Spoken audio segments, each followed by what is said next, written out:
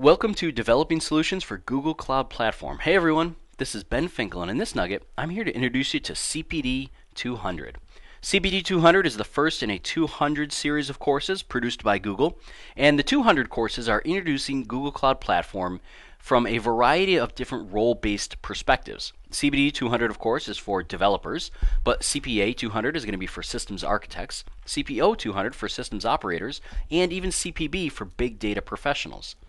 Now, all of these courses, like the number 200 implies, are not meant to be introductions to the platform.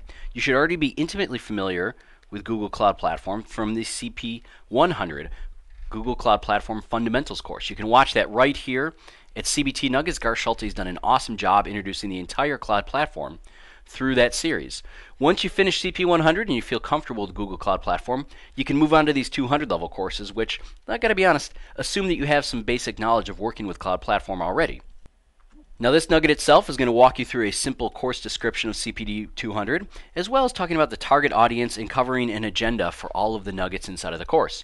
We're going to finish by showing you how you can download some official courseware from Google that's going to include labs, slides, and different code samples, both in Python and Java, so that you can work through CPT 200 from the official Google material at your own pace if you want. Let's start off with a course overview. Now, as you should already know, Google Cloud Platform is made up of a lot of different products, utilities, and services that you can use to deploy solutions. There's big data utilities, there's monitoring and logging utilities, there's compute utilities for systems operators. Well, CPT 200 is all about developing applications, and to that end, it's going to teach us how to use the tools and the products inside of the suite that are most suited for application developers and application architects. That means things like Google App Engine and Data Store and Cloud Endpoints. So we're going to kind of pick and choose, and each 200 level course is going to do this. It's going to pick and choose the products that make the most sense for the role that we are discussing, the perspective of the role that we're talking about. That means that our target audience is a little bit narrow. Specifically, of course, we want solution developers. Those are really the folks that this course is aimed at, but solution architects and operation professionals will also have a lot to get out of this. Not only because we're going to be talking about monitoring and logging, things that they may be interested in, but also because we're going to see how we can, at a very overall level, organize and architect our application to be really efficient and really take advantage of what Google Cloud Platform offers. Now, that means that the agenda for this course is a busy one. Of course, we are introducing GCP for developers. That's what we're talking about right here. That's what we're looking at. Up next, we're going to talk about specifically the different services and tools that, as developers, we want to use on Google Cloud Platform. So we're really going to take a look at what we will use throughout this course. We'll have some example architecture so you can see at a very high level how solutions are architected on Google Cloud Platform. After that, we get into the meat of the nuggets here, and we start talking about how you can actually set up and work on Google Cloud Platform. So we're going to create our workspace, our project inside a Cloud Platform. We're going to develop and deploy an application.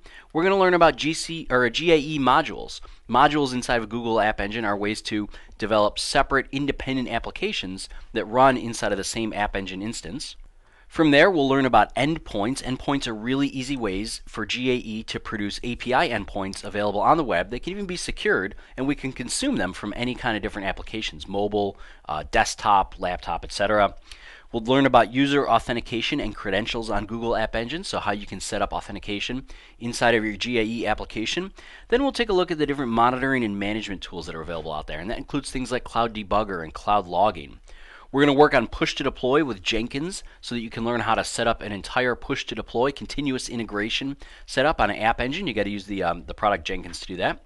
We'll talk a little bit about storage. We're going to learn a little bit about Google Cloud Storage, Google SQL, and then we're going to focus on Data Store for the next few nuggets after that. We'll learn about queries and indexes, entity groups, and transactions, all about how you can efficiently and effectively use Data Store as a persistent backend storage for your GAE application. Then we'll finish up by talking about performance and optimization. We'll learn about task queues, how you can set up task queues in order to maintain high availability in your application while still processing a lot of requests or a lot of data. And we'll finish by looking at how you can deploy mobile applications with Google App Engine as well. All right, let me walk you through how you can register for this course and get access to the official Google course materials. If you sign in here at myclass.gcptrain.org, you're going to be presented with this page right now. You just fill in your email address right here and fill in the code 7YRT TPA. What that's going to do is that's going to open up a ton of course materials, the official CPD 200 course materials for you. And those are always going to be the most up-to-date course materials. As Google updates and changes and refreshes this course over time, you can always log back in to content.gcptrain.org and get access to all of the content for all the courses that you've registered for. You may have already gone through this with CP100, and if so, when you sign in with this code, you'll see both CP100 as well as CPD 200 materials up there for you. Let me take a walk through it live on a browser and show you how it's done. So here I am at myclass.gcptrain.org, and notice that I've signed in on an incognito mode browser. I have a lot of different Google accounts. You may as well. If that's the case, it's a good idea to sign in as incognito mode so that you know that you are signing in as the correct user, the user that you actually want to connect to the materials with. In my case, it's cbd200.nuggets@gmail.com, and here I've entered in the code 7YRTPA. Now I'm just going to go ahead and click submit, and you can see that it's registered me for the course. It gives me two different links. Content.gcptrain.org is really the easy one to remember. I'll select that, and it's going to load my content up for me. And over on the left-hand side, I can see CPD 200, Developing Solutions. Here inside of this link is all of the official slides and lab documentation from Google for CPD 200. You can select any one of these and walk through their version of this course. Now, it's important to note that while my course is going to cover at a very high level all of the same topics and information as this, I don't follow along exactly with their modules, and I definitely don't implement their lab work. So while I've nuggetized everything here for our use and easy consumption inside of a video deployment system, you're going to see that this is really ideal for working through yourself, sitting down, opening up and reading through a module, and then hitting the associated lab, either in Python or Java, that goes with that module. If you're having trouble with any one particular topic, or you just want to see the most recent up-to-date information from Google on this material, this is where you want to come, content.gcptrain.org. Okay, that concludes the course introduction for CPD 200, Developing Solutions for Google Cloud Platform. Remember, CPD 200 is all about the solutions developer. Those of us who are writing the code for applications that are going to be deployed on GCP, that are going to be highly available and highly scalable. Up next, we're going to talk about all the different developer services and the specific tools that we want to use when we're working with GCP as a developer. I hope this has been informative for you, and I'd like to thank you for viewing.